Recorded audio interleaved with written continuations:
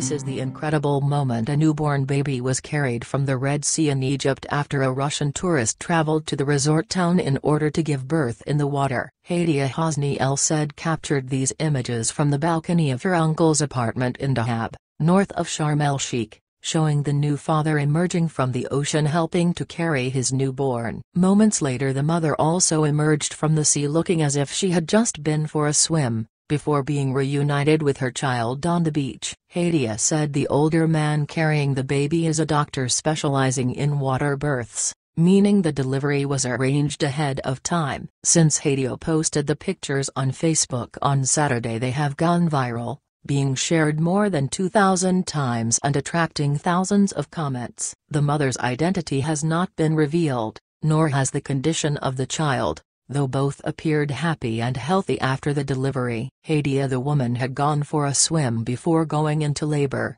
and was followed by her partner and the doctor who helped her deliver the baby. After the birth, the placenta was placed into a bowl before the baby was carried from the water with the umbilical cord still attached. Another child was waiting on the beach before greeting the new arrival, with the mother joining a short time after in a touching family moment. Commenters on social media praised the beauty and ease of the water birth,